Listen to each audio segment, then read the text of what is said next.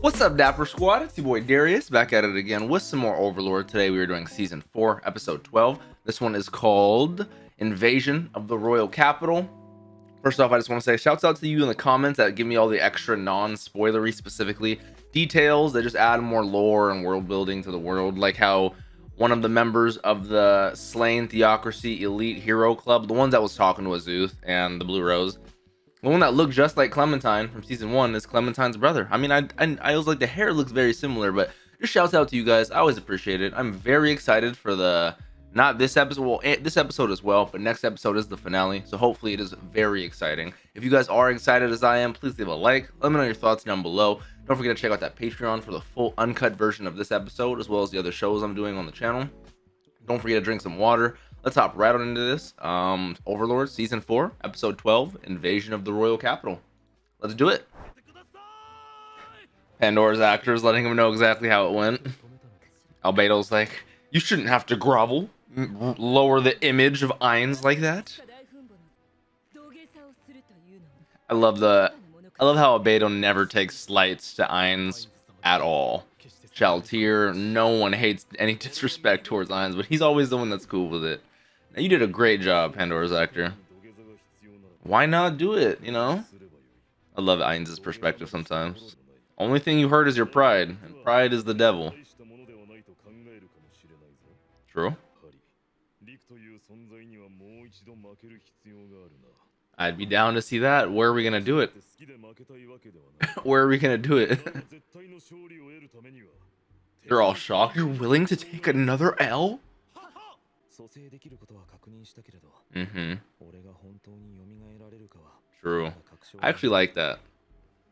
Like, even though we're OP as a main character, we can't be stupid, you know? The 6th grade gods and the 8 greed kings were players like me. See, I need the world building in this. I need to know more about them. Ooh. Yeah, touche. They never come back in their stories, you know?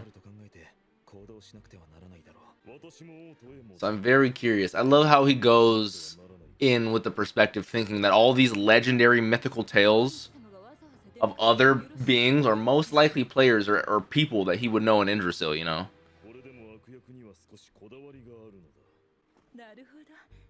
Naruhodo.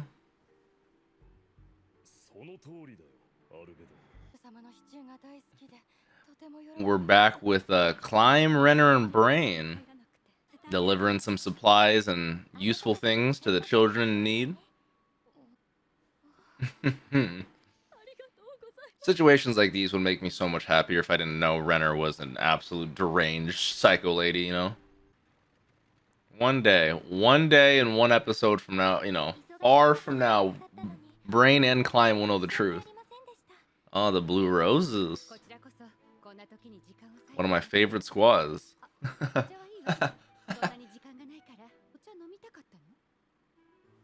They're like, just because you don't want to, you know.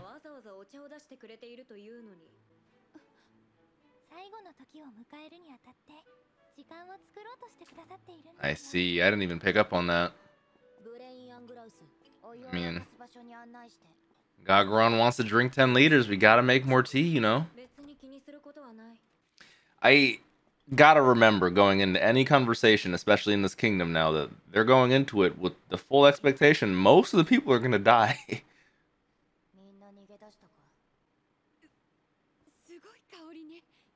She did say she was gonna make it super bitter. I don't know about that one.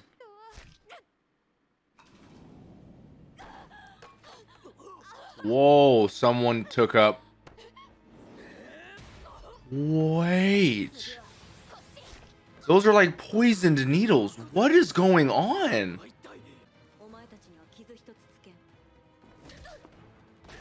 I was just saying how much I like Lachias. What? Why? They stabbed her. Bro, they are jumping her. She has like needles sticking all. She is fucked up.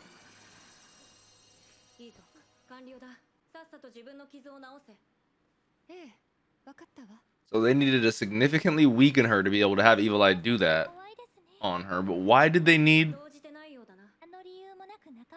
I didn't know. I didn't believe that. I was confused for a second there.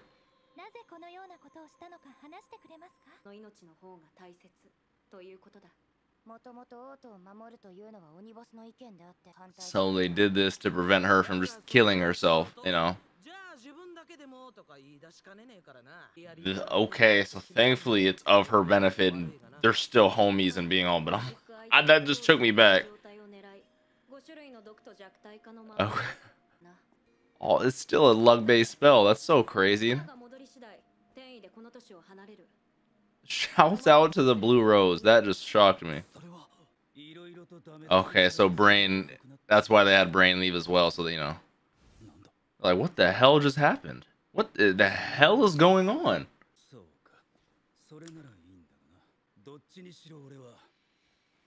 Just like Gaza, my man sticks through it to the end.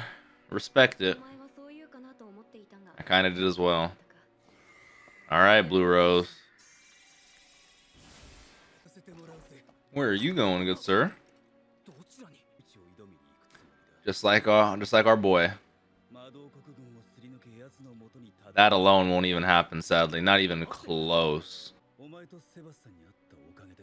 That was a crazy little arc. I really liked them as a team. Sebis, Climb, and Brain. Now we're starting to get some vengeful thoughts.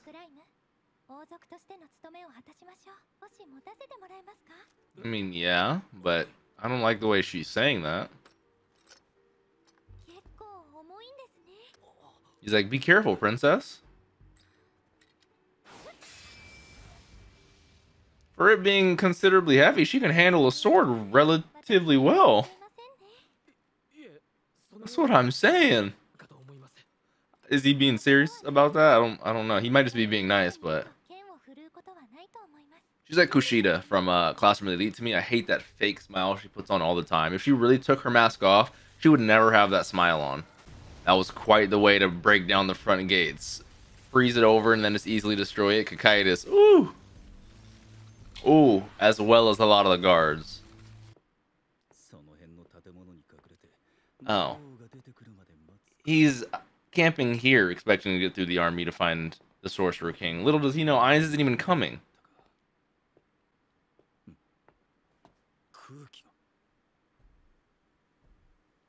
Oh, I love that. I love that animation. I love how it looks. Everything's just freezing as he walks past. That's our big boy. So if you can take him down, we got a fucking army of the Otsutsukis behind us. This is quite the showdown. I know. Kakaitis versus Brain.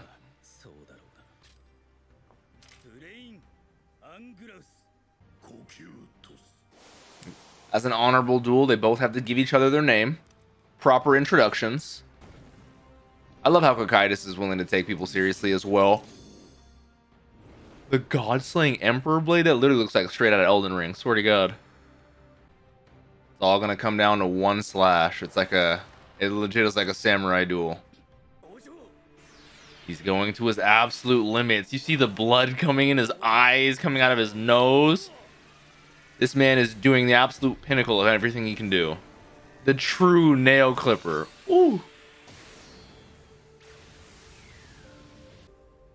Both of them slashed. But Kakaitis came out victorious.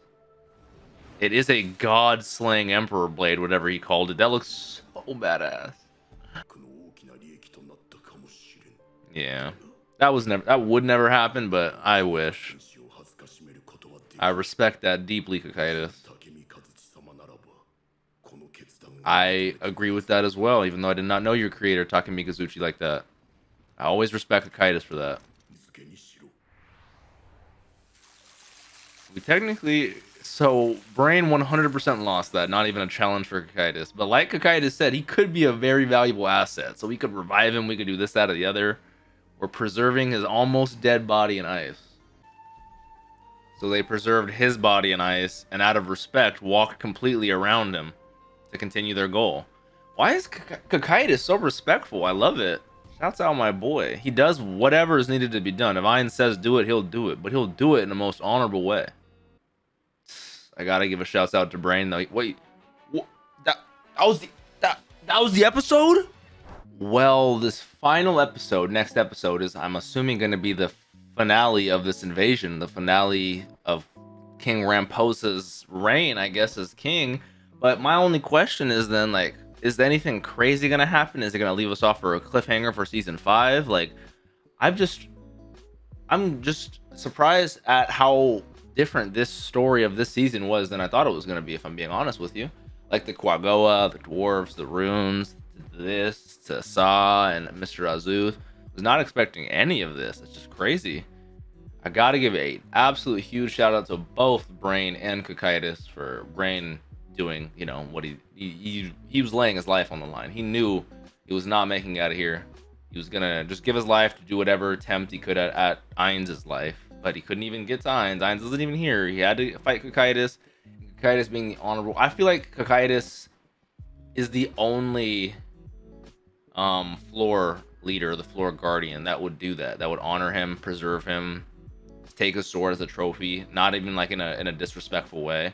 But like I can't picture anyone else. Maybe Sebas, not even because Sebas like knows Brain like that, but Sebas seems like he's an honorable dude. But I just really respect Cocytus for that, you know, especially because his warrior creator Take Mikazuchi, you know, it probably instilled those morals into him, and I fuck with that heavy. Like, I always like that in any anime where someone just overwhelmingly stronger than the other one still treats the other one with respect because they're willing to lay their life on the line and face a warrior's death. You know, like you can't diminish that resolve. There's nothing that can take away from that. You know, so I respect Cocytus. I respect Brain. I was gonna say I respect the Blue Rose, but I was shocked. I was like, what are they doing to Lucky? It's my girl, but they cared about her. They just needed to fuck her up so they could control her, have her heal herself, and nah, let's get out of here. Let's get out of here. You don't need to die for this bullshit. Which I respect them somewhat because they're willing to do whatever is necessary to save their friends. But also I respect Lachius. No matter what they would have said, she would have done her job and died for it. You know, that's a real adventure right there. It's a real fucking damn. That episode was over in a flash. I'm a little butthurt. I wish I had the next one right now. If you guys did enjoy, please leave a like. Let me know your thoughts down below in the comment section. Don't forget to subscribe. Click that bell so you guys always know when I post over here on the Dapper channel. Check out that Patreon if you guys want the full uncut version of this episode, as well as the other shows I'm watching. Don't forget to drink some water. Tell someone you love them. Have a great day, Dapper Squad. Peace.